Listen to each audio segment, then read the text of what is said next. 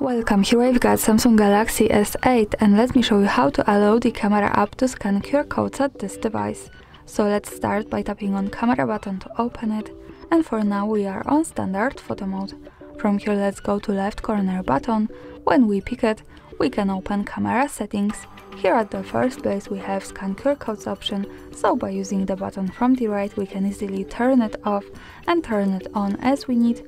And of course I suggest you to keep this turned on, because this is the easiest way to scan QRs at this device. Now you can do it by just putting them inside your camera and you don't need any other app. And that's all, thanks for watching, subscribe our channel and leave the thumbs up.